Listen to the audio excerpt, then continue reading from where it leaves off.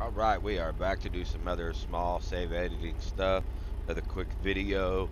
I've got other videos up. Go check them out for other deals. Today we're going to show you how to put fuel in your truck, pretty much unlimited. Um, right now we're just going to do a quick video, so let's get started. I'm going to go ahead and go to save. Always save your backups. Right, so you already know. Go to our shortcut here. Do a drag and drop so we can read our file. They're going to open it with Notepad+.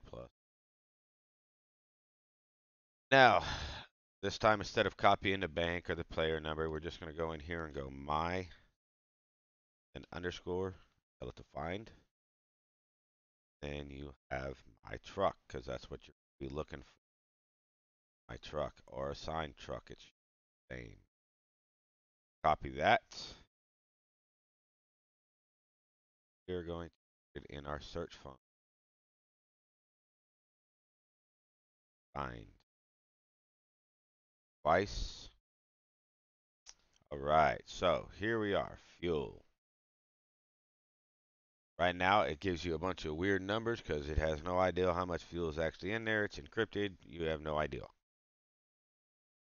So, do is go ahead and come in here and we'll delete all this out. And you can put however many you want in here. I'm going to put 3 9s in my fuel. And we're going to save it. Go back to our game. Drive. Oh, yeah, we'll go drive real quick. We'll show you how much fuel's in there. And then we will load it.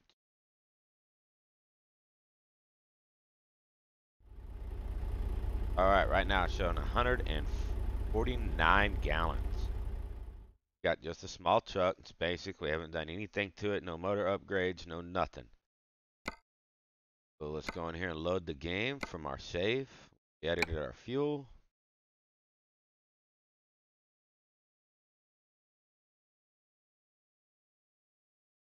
Up here.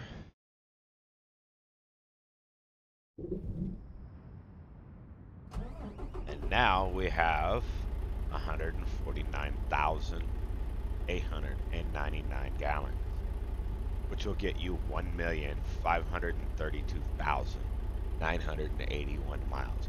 You never have to stop for fuel now. Isn't it nice?